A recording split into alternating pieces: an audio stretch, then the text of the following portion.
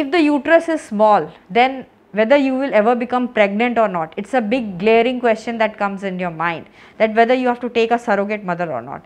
But believe me, you don't require surrogacy in all cases whenever the uterus is small. So definitely surrogacy is done in some patients, but not for all patients who have got a small uterus. In these kind of patients who have got a small uterus but there is no other karyotypic anomaly, then in that cases there are medications which can increase the size of the uterus, and obviously you can become pregnant by your own uterus, you will not require a surrogate.